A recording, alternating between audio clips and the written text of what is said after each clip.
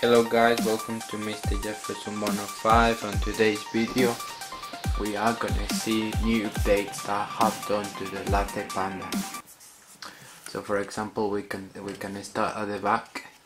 As you can see there, we have added a fan, a heat sink which is been glued on top with some thermal paste inside before gluing it down, and I have only applied glue to these sides there, to the flat bits, and then wherever the heatsink is in the middle has been added with some heatsink paste, some thermal paste.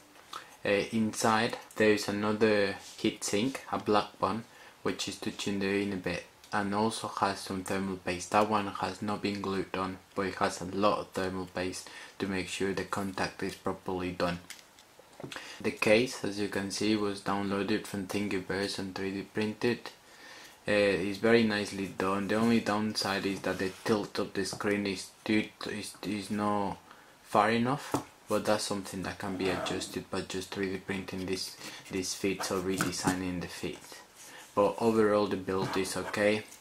Because we have an Arduino Leonardo in here, have stuck this small breadboard so I can prototype on the go quickly. As before, I will show in the link here if you want to find out more about how the review was done of this device.